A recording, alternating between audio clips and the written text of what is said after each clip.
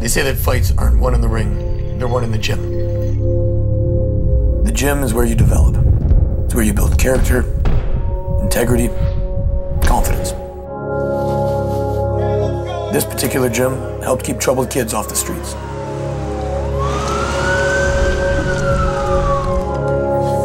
It was their second home. Now, it's gone. We're always looking for a way to give back to our community.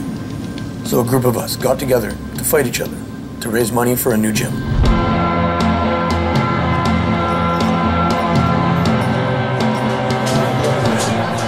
We're not boxers. We're cooking your food, serving your drinks, cutting your hair, making your coffee.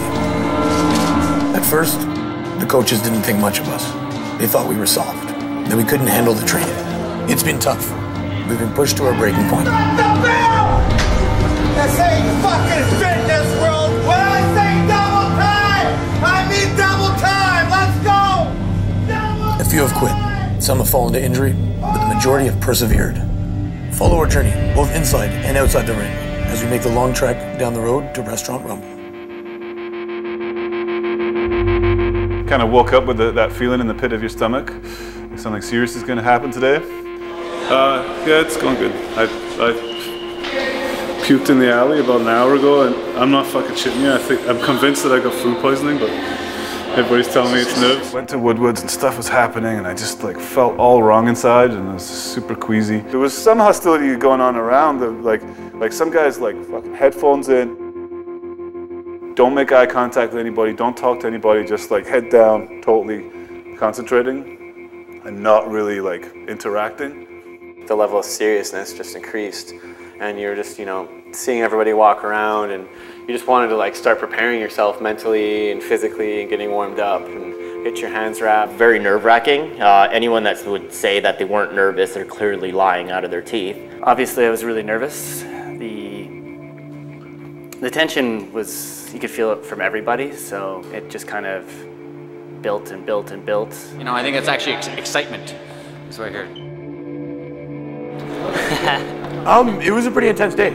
I remember actually waking up and was super nervous. I hadn't been nervous for pretty much the lead up to the entire event. Yeah, there was a lot of nerves. It's gonna happen, right? What's gonna happen is gonna happen. Just getting ready to fight, warming up. And then we got shown around the back. It's like, oh, here's the one toilet that everybody's sharing, and I was like, fuck, what if I gotta go, man? Like I can't. All the guys are like getting changed, and I'm like, you know, shitting my life away in the one toilet that's there. I kept telling myself to be calm, and it really helped a lot. But I mean, I went to the washroom 20 times in an hour. I'm going to the alibi room to shit my life away right now.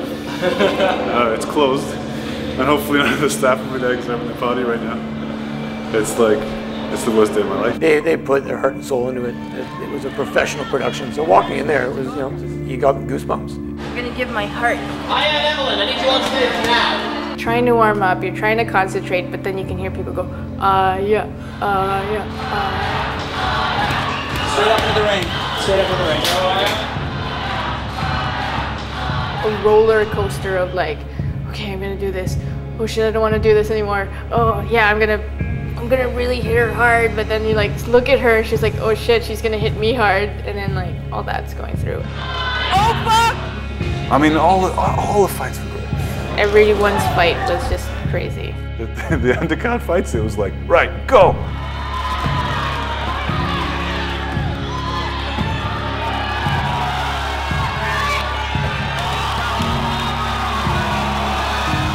I even remember Evelyn whispering to me saying, fight strong, Aya. And I was just like, oh, and then I just went, bah, just kind of like crazy with like silly combinations, but I think I got a couple good ones in there. I was out on my feet for the last part of the first round, you know, like where you're kind of separated from your body or something. And I was just trying to regain consciousness and stay in the fight. So I really couldn't tell you how or when a lot of things happened. Adam and I were the third fight up, and we came in and we really going for it.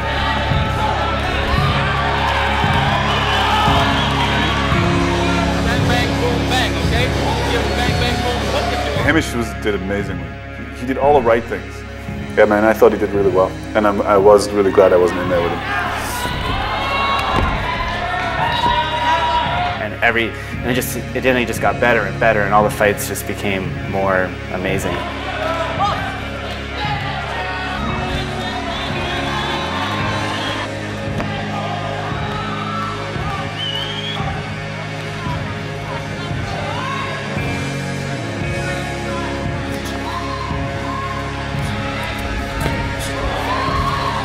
They were all amazing. Shay and Caitlin, that one's the one I've watched the most, I think. They just kept punching each other in the face, those two girls. It's crazy.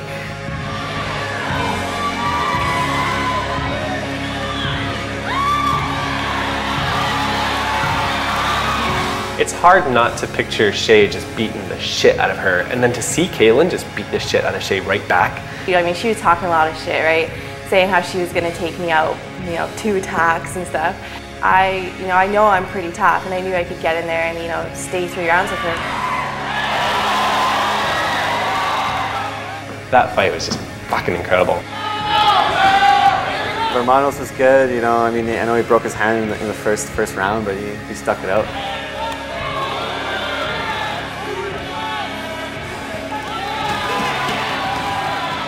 Punching back with a broken hand, it's pretty tough.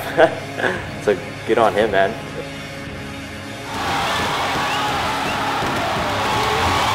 Chen Wei's and Chris Bett's fight was pretty good. It was entertaining. It was very back and forth.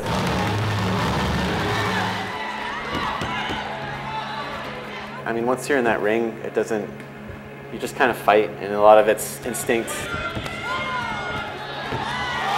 And I knocked him down first, and that was pretty awesome. That was, probably my highlight of the fight.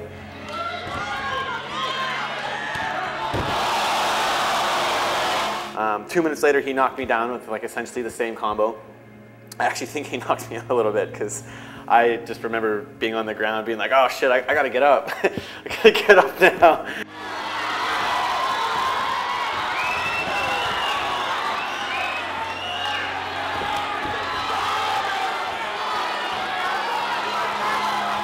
The end of, I think, round 1 when Chris was kind of, and Chen Wei just kind of backed into his corner, and you could see the ref being like, come on, fight! And you can hear Dave in the corner being like, fight! Yeah, the ref was yelling, everybody was yelling, even the commentators were yelling. And I gave in 100%, and knowing that I did, win or lose, I was pretty happy with it.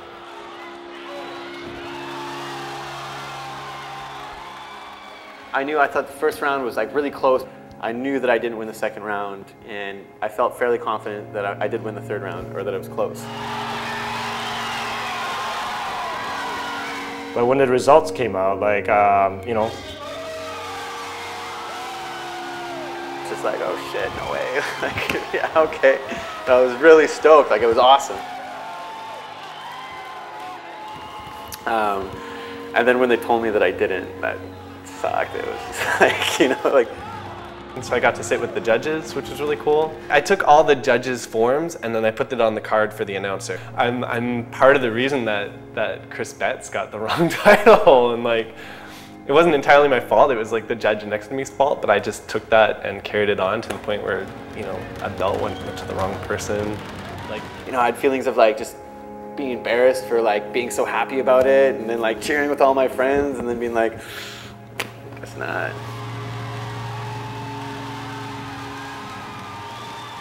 I feel bad for Chris for that to happen too, and because we both earned it. I think he did a great job too. I think his name's Oreski. He's just warming me up on the pads, and he's like, oh, your fight's up right now. Let's go get your headgear on. And I'm like, oh, we're not wearing headgear. And he's like, what? He's like, you're fighting Chris Zacher without headgear on? He's like, did you agree to this? And I look at him, I'm like, what the fuck, dude? You're warming me up. He's like, oh, okay, I don't think that's a good idea. And so automatically I'm really I don't know if this was a mind game or if he was friends with Chris or something. So that kind of threw me for a bit of a loop. It was an interesting situation to be in, being the last fight of the night, because you had nothing but build up. You could tell that our level of intensity was both sort of, going up at the same degree.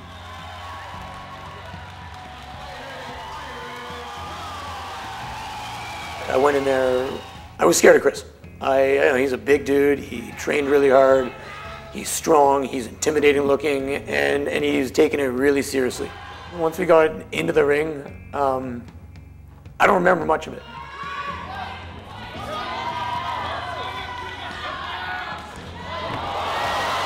I walked into a punch. It woke me up.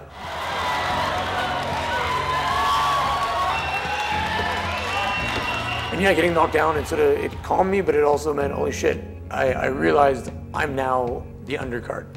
I'm the underdog in this, that if this fight ends right now, I lose. And so it helped me focus a little bit. Game, it was kind of back and forth. I thought Chris was kind of dominating the fight. Going into my corner, my coach saying, you're scared of him. Don't be scared of him. Get in there and brawl him. Fight him. He's like, he's tired, you're not. Attack him, chase him, and fight him. Do whatever you gotta do.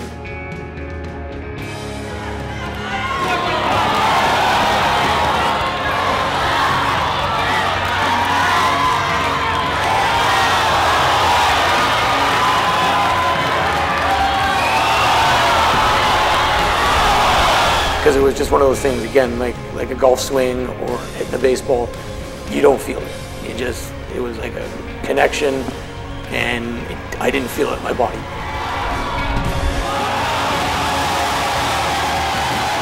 No, I felt close to the guy for this amount of time. Like, you're sharing something together, you're doing something together.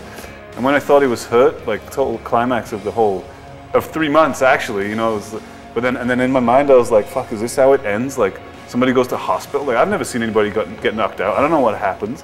I almost started crying. Like, I've never seen somebody be knocked out before. It was kind of like watching something die. Chris got knocked out right in the end. It's pretty exciting to watch. He was like away with the fairies, like, and I'm just like sitting there going, is he gonna fucking get up? He's like puts his fists up again and he's like ready to go, right? He's like, what? Like, he's going crazy. His eyes are like toffee pennies.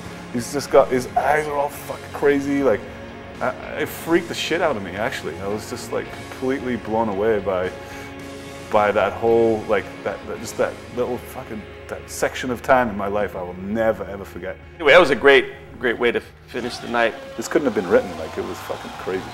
So I guess the Chris Simon fight was my favorite fight. Changed my life. I look forward to training. I want to be motivated towards something, and I think boxing is such a good thing for that. Like, I find myself wanting to be more fit, wanting to be more strong. I find myself looking forward to being in that zone, working with my friends, for pushing each other, lifting each other up, and, like, you know, telling each other that you could do it. You're amazing. Probably got their money's worth on that one. Did they get their money's worth? I think so. So this is an opportunity to get into shape and to hopefully build a gym or a facility or a program for some kids that don't necessarily have anywhere else to go. That was awesome. My pleasure, absolutely. Yeah, it was really fun. Boxing gives people a level of confidence, and I think confidence is very important in people.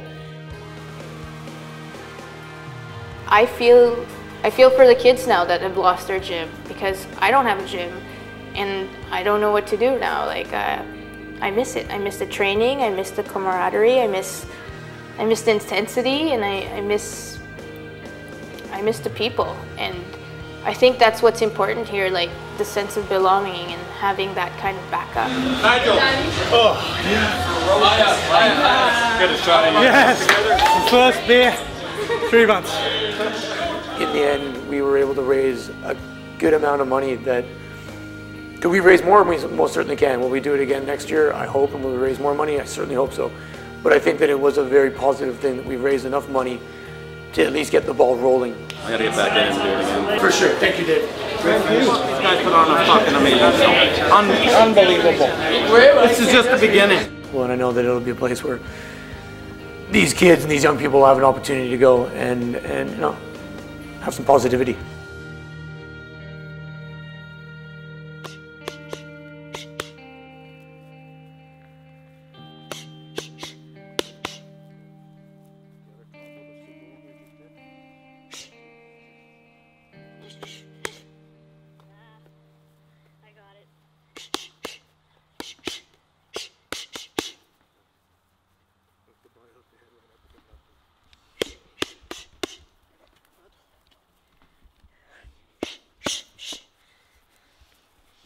shot. Yeah, right. And then step over right hand, left eye. Again, one more.